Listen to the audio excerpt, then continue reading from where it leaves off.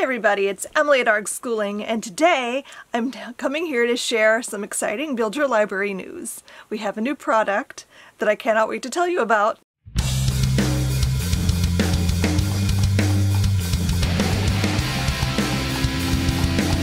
So I have long been trying to figure out what to do when I read a book that I really want to use for Build Your Library unit study or a full year level or something, but it doesn't fit. So I finally decided, what if I make a small unit study called a Lit Bite that focuses just on one book instead of like a full array of titles.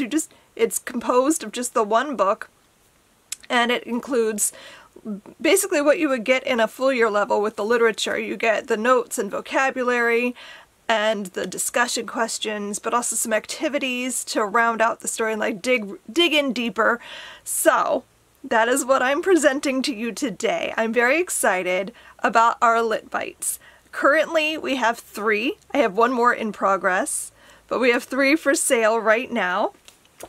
And I'm going to tell you a little bit about each one. So first is a book that you've probably is familiar to everybody, and that's A Wrinkle in Time by Madeleine L'Engle. This used to be in level 7, but when I did the update I moved it because I felt like it didn't really need to be there, and I had a different book that I really wanted to include instead. So I pulled this out, and this was the impetus actually for me to start the Lit Bites, because I was like really conflicted about removing it because I love this book, and I was like, well, I want to do something. And I decided, what if I just make these Lit Bites?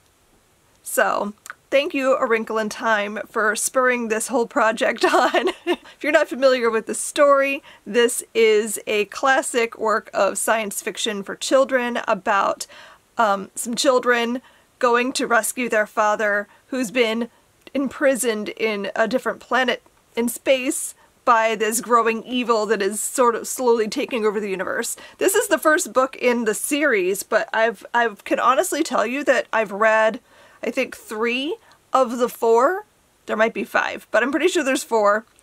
And I don't love the rest of the series. This book, I think, should have just been a standalone because it's spectacular. I love it so much, and I feel like every child should read it at some point. You probably, if you follow me on social media at all, you probably saw me being very upset about the Mouse series being banned in a school, I think in Tennessee, and it spurred on this entire thing, like it took over the internet. And I was like, well, clearly this is my moment. I need to write a unit study for Mouse. And then I was like, well, what if I make it a Lit Bite? So that is what I did. I have the Mouse series, which is 2 books, or you can buy, I think it's called The Complete Mouse. I don't own that, but it's just the 2 books bound up in one volume. And this is a graphic novel about the Holocaust. This is Art Spiegelman, like, it's very meta. It's him in the story. He's interviewing his father about his time during the war and what he experienced living in Poland as a Jew during World War II. And so it like starts just before the war begins, and it follows him up through the end of the war, and of course like in the time period he's writing it and like interviewing his father. So I love this series specifically because, one, it's very meta, and I find that fascinating. I love stories within a story, so you're getting like Art interviewing his father and actively writing the book and like talking about his process of writing the book and like what he's dealing with, trying to figure out how to make this into a cohesive story. But you're also following his father Vladek as he's surviving the war. And you can see like how the relationship was affected by the war, and you can see how the war has affected him and his life and his mother, and it just, I find it very important when talking about the Holocaust that we don't make it into a story about the good guys and the bad guys, and we don't make it into a story about like how the Jews lived happily ever after when they survived. Because I see that in books sometimes, and it really bothers me, because I think, one, there was no happy ending here. Like, those who survived were affected by it for the rest of their lives. Some of them never really left the camps. And it just, I think it's important to show that there's no heroes. Those that did survive, they didn't survive because they were better or because they were stronger or any of that. They survived because they survived. And what happened after was different for everybody. And so that's why I think this is an important series, because it paints a very honest picture. He does not glorify his father whatsoever, and you can definitely see their relationship was very troubled, and you can see why, like how the war played a part in that. I think this series is very important, and I think it should be required reading. And so I wrote a lit bite for it, and this is definitely high school level, where A Wrinkle in Time, I feel, can be flexible age-wise. Like, it really depends on your child and how long they can sit and listen to a story and, like, what their comprehension is like. So this one's very middle grade level with varying ages, whereas this is a solid high school and up. I would not recommend this for anyone younger than, say, 14. Then finally, the last lit bite I have available right now is Ophi's Ghost by Justina Ireland. I read this at the beginning of the year and absolutely loved it. This is probably one of my favorite middle grade books that I've read this year. And I think it's also one of those stories that would appeal to a pretty wide audience. I recommend this for like ages 10 and up, just because there are some moments in the story that can be kind of upsetting and somewhat disturbing, but not on the level of Mouse, more on like a children's spooky story.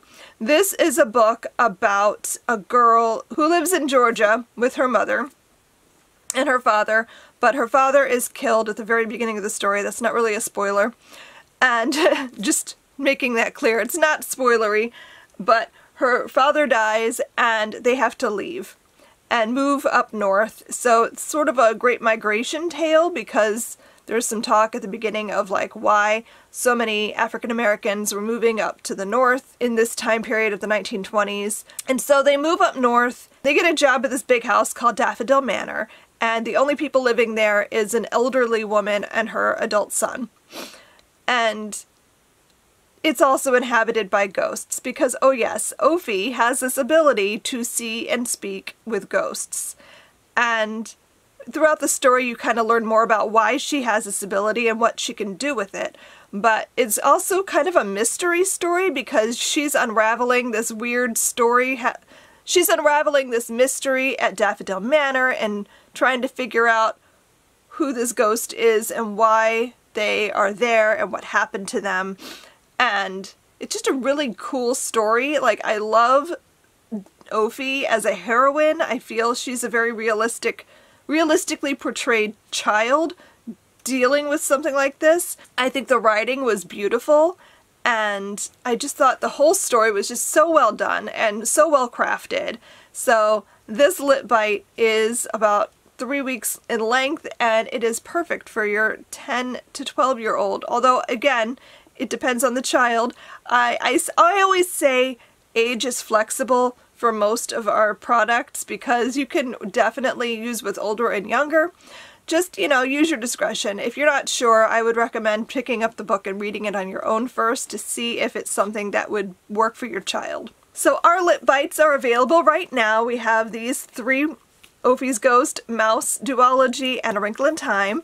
I'm going to be doing, I'm going to aim for 1 a month, but that's probably getting carried away. I don't know if that's plausible while I'm doing other projects, but ideally I would do 1 a month, and I'm going to try to have a good range of like age levels. So right now I have 2 middle grade level ones and a high school level one. I'm hoping to write some for younger elementary and some more high school.